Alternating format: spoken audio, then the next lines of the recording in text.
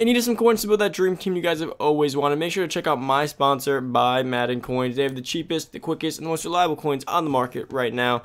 Make sure to head over to Buy Madden Coins and use code Poodle at checkout for 20% off your order. Hello everybody, it's Poodle back with another Madden Ultimate Team video guide. And today, we get the brand new Ultimate Legend. It is Saturday at Legends. Now, another week in a row that we have went without getting the thing that I've been waiting for so patiently for months now. But guys, it's okay. That's Lawrence Taylor. If you have me on Twitter, you saw it yesterday. But as we know, I already know.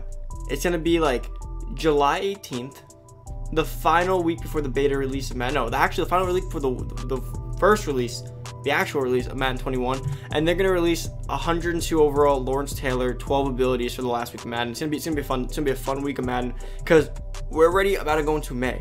Next Saturday, I believe, falls in May. So May, we still haven't gotten Lawrence Taylor yet. Last Lawrence Taylor was NFL 100, I believe. I'm staying corrected here. November to December was our last Lawrence Taylor. So that is we've gotten only 2 Lawrence Taylors all year. And those are very back to like close, like Legend and NFL 100. That's, in my opinion, it's kind of annoying. It is what it is, but still, Lawrence Taylor, come on. We've gotten like 3 or 4 Deion Sanders already. We've gotten 3.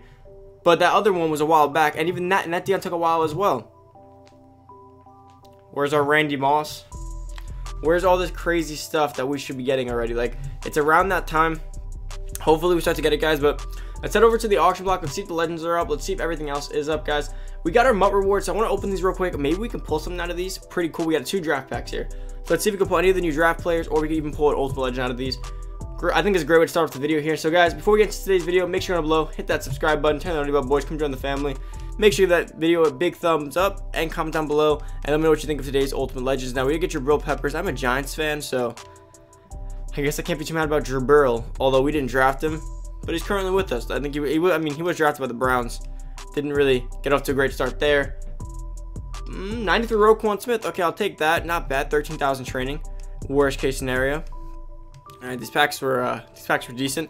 All right, so let's head on over to the store. See if they've changed the pack. Guys, I'm gonna check this every week. Have they changed the pack cost? 180,000 once again for a player that doesn't even go for that much. That does not make sense. Like, if you could actually pull, like, one of the best case scenarios in Ultimate Legend packs is that you pull a mid 90, like a 95. Like, wow, I pulled a mid 95. You just lost 100K. The best case scenario, you pulled, or one of the best, you pulled a full Ultimate Legend 96 overall. You lost coins. You pulled 97. You probably lost coins. You pulled 98. You barely made coins. It doesn't make sense. The system is broken. But let's go check out these sets to show you guys the new Ultimate Legends. Then we're going to go over to, of course, the auction block and check out all of their stats. So Ultimate Legends. So we got Jim Brown today, Bruce Smith, and Jerry Rice. Now, Jerry Rice, no, I'm sorry.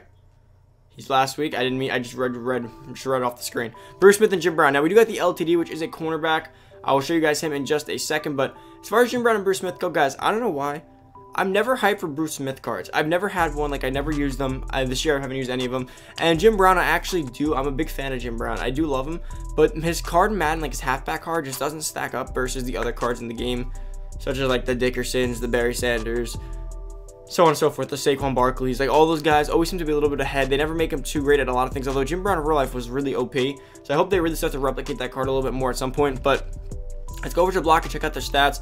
I'll let you guys know what I think of these cards, who I might end up picking up, what I think of any of these things in general. So let's check this out. Let's go over to Program, Ultimate Legend, and then check them out. Now, in my opinion, will I pick up any cards this week? Probably not. Just off first glance of stats. I got to see the back of the card. I got to compare them. After I compare them, I will do my final analysis on whether or not I want to keep or, you know, pick up this card in general. But I don't think this is going to be my week. Like I said, I'm waiting for like guys like Deion and some guys just like that. That's kind of where I'm leaning towards. So let's go to newest and see if we can filter these guys out real quick. All right, so okay, so Bruce Smith is up, and there's the LTD Mel Blount. Let's actually start with him. So Mel Blount is up. Mel Blount's been pretty good for me this year, but I don't know if I'm going to pick him up. So let's compare him. He's not really a comparable guy to Deion. Deion beats everyone. Let's go like Denzel Ward. Okay, first of all, the 93 speed is disgusting. Let's compare him to his last card. So compared to 95 Mel Blount, he has a +2 speed. That's decent. +3 excel, +3 agility, +2 jump, +2 play rec, +2 man, +3 zone, +4 press. Like, it's a pretty decent upgrade.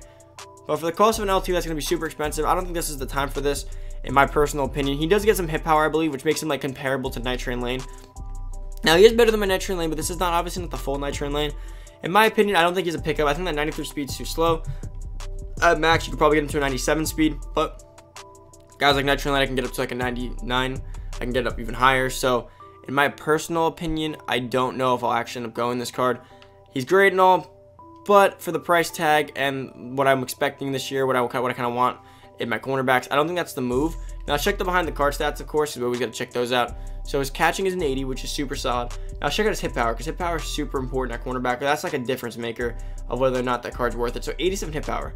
Like I said, he's going to be a super physical corner. If you have him and Night Train Lane, you're going to get some pretty physical corners on both sides. So like if you want to go that route, like him and Night Train Lane, that's great. But I like to go like a Deion Sanders, Night Train Lane, and like a Champ Bailey route. So that's kind of what I'm looking towards right now. If they ever drop like an Ultimate Legend Champ Bailey, I always love some Champ Bailey. Now let's get to Bruce Smith. I was talking crap before, so let's check him out. Compare him to my Aaron Donald. That is a fair comparison right there, 98, 98. And people say, yo, Aaron Donald was powered up.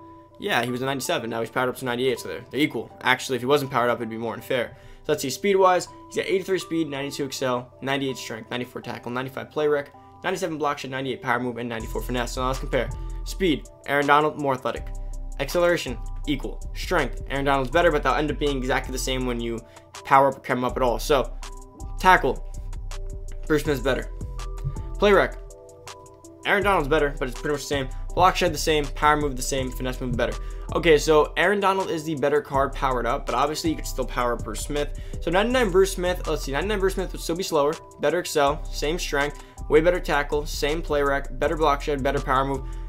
Guys, they're identical, because if you power up Bruce Smith, but he might actually be cheaper to just get Donald if it is, because at the end of the day, if you power up Bruce Smith and you have Aaron Donald chemmed up, both gonna have 99 block shed, both gonna have 99 power move, both gonna get like 96 play rec, both gonna end up with 99 strength, both gonna end up with about 87 to 86 speed depending on who's powered up and who isn't. So identical cards, guys. There's really no difference in either one of these cards, so it really comes down to what you guys prefer. Me personally, I love having that modern day Aaron Donald on my team. Aaron Donald's a beast. He's fun to have on the squad, so personally I'm probably gonna stick with Aaron Donald because I already have him powered up, so why go back, you know, waste some coins trying to get a card that is literally identical. Now if we can check out some other stats here that I maybe has some other correlation, jumping, let me see a difference maker. Impact blocking is a 93, that's solid. Pursuit 95.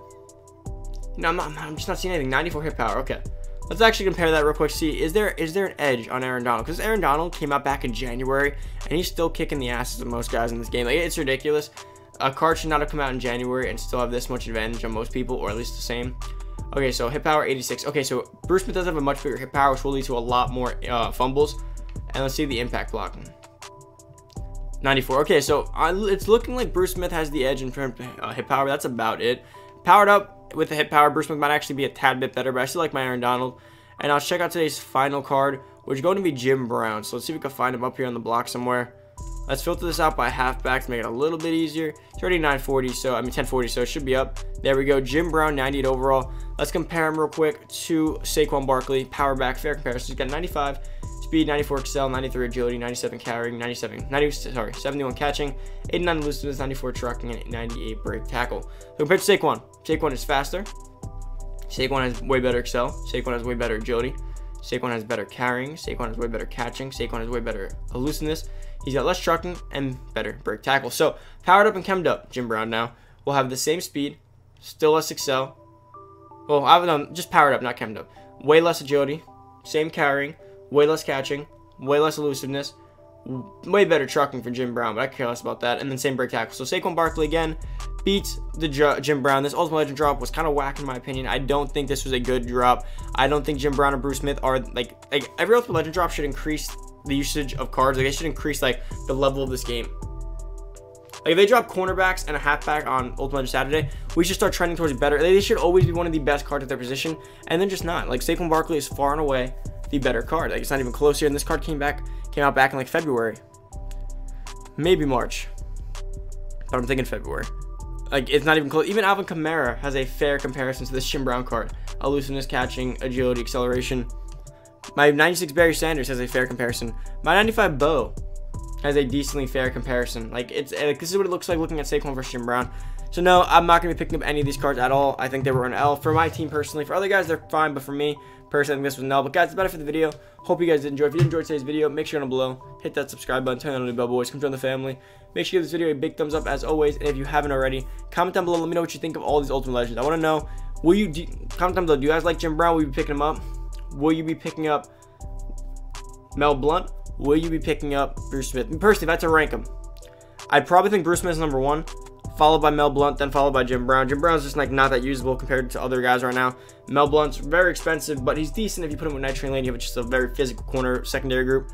And then first, I think it's got to be Bruce Smith because he is as good as Aaron Donald, which isn't saying a lot because Aaron Donald was out like 4 months ago, but Aaron Donald's still overpowered. So that's about it. Thank you guys for watching. I'm out. Peace.